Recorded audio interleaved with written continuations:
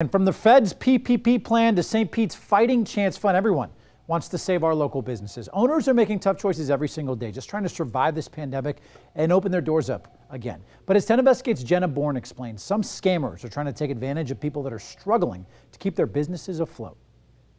When the North End Tap House opened in Gulfport in late January, the live music was flowing and so was the beer. But thanks to the COVID-19 pandemic, the flow of customers has run dry, and owner Kelly Wright is losing sleep. It's that fear of having put so much time, money, and effort into something and then not knowing whether it's going to survive it or not.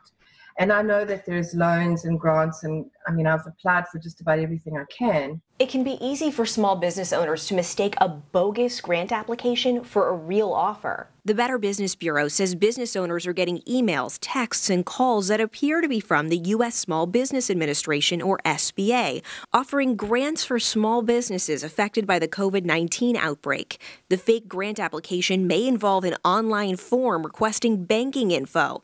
Then the business owner is asked to pay a processing fee, which could cost them up to a couple $1,000s. The important part is for us to be educated about what that looks like and how we should recognize whether it's a legitimate phone call, email, or text message, or if it's from someone trying to scam us. We don't want you to fall for this, so here are some red flags to look out for. Legit government agencies will have websites and emails that end with .gov or .ca.